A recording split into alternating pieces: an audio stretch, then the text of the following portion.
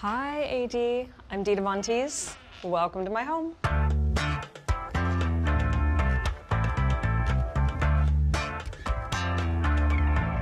I moved into this 1927 English Tudor about 5 years ago. When I moved into this house, it was all white walls, and I really loathe white walls. I love color. I like feeling like all my favorite colors are represented in the house. I had a mural painted that was inspired by a picture of a castle, and there's lots of little hidden things like a little monkey up there. There are a few white walls left like this one here, because I'm going to cover this in feathers. I love having blank space to come up with ideas. I started wearing vintage clothes because I couldn't afford all the cool designer jeans my friends had. And then that kind of spilled over into collecting vintage and antique things for my home.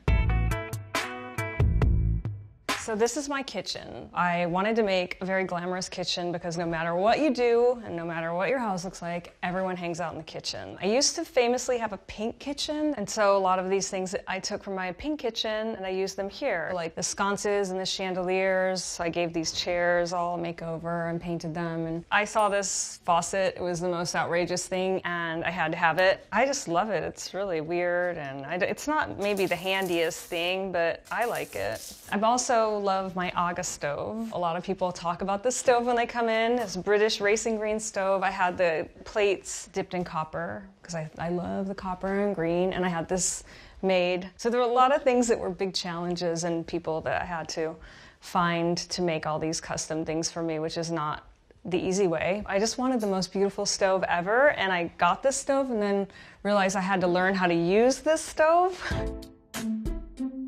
This is my living room.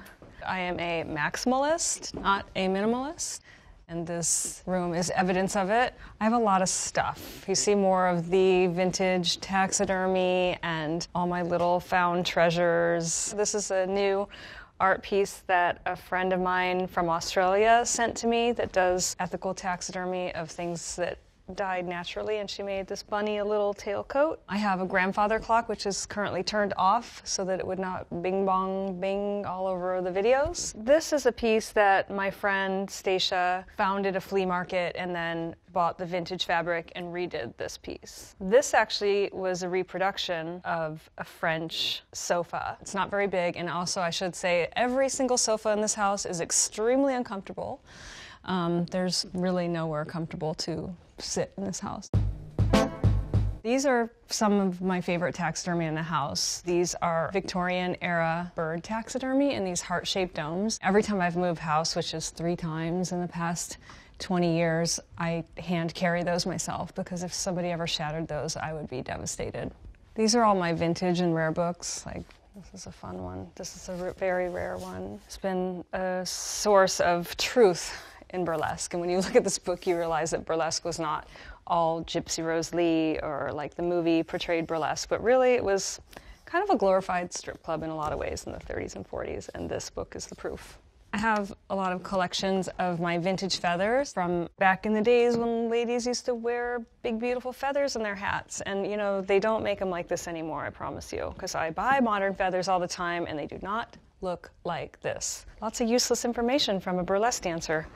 Feathers. I have a lot of powder puffs. I just like them. I keep getting them. Just like them. More powder puffs because you definitely need a powder puff on a stick too.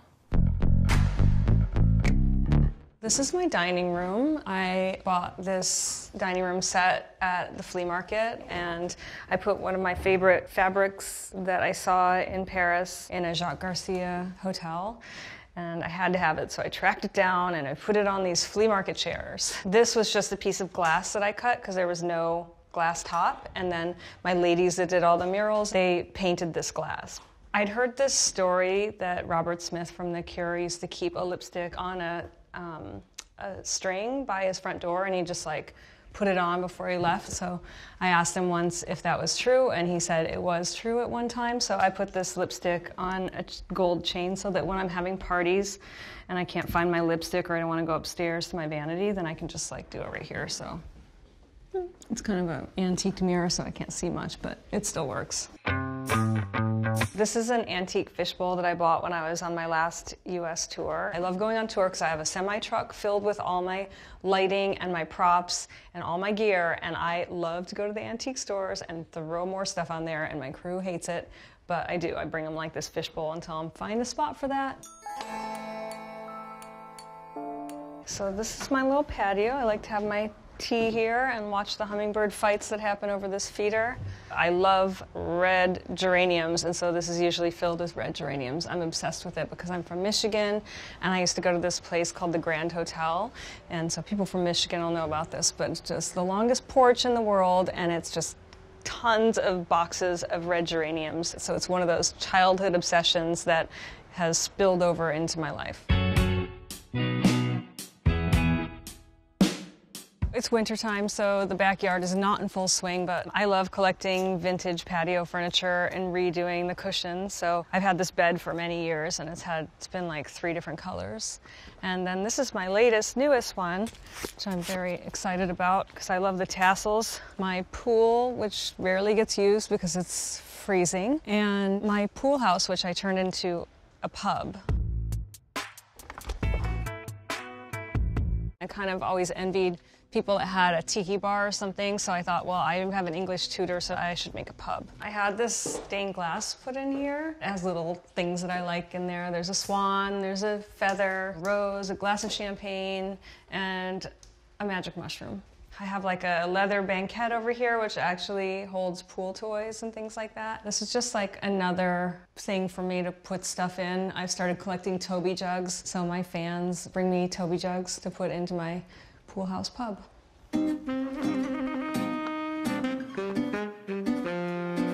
Here's the woman cave library, where I keep a lot of my art collection too.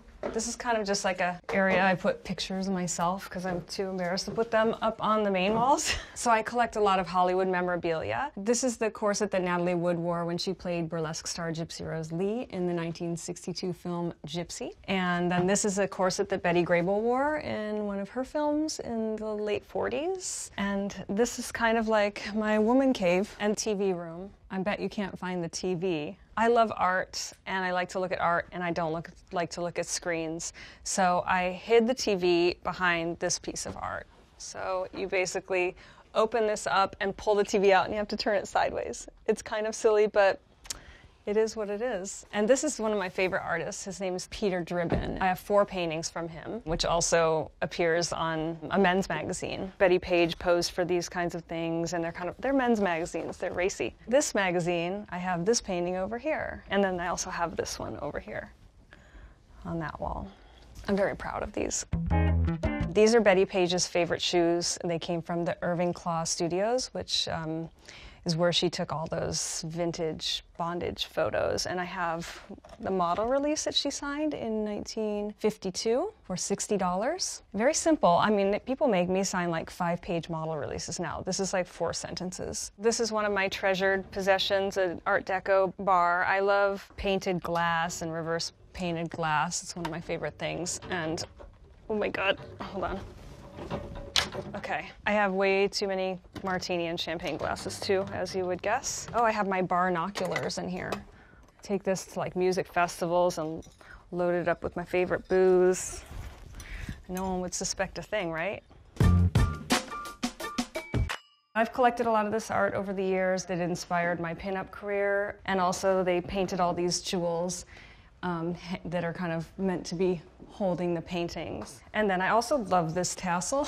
There's a designer called Jacques Garcia that always does these long rope tassels. I shoved this into my suitcase. It's really heavy on one of my trips home from Paris, but I really love it every time I walk up there. I love the feeling of that rope, if you know what I mean. This is my upstairs area where my bedroom is and all my closets are. I think they used to be children's rooms, but they're not anymore.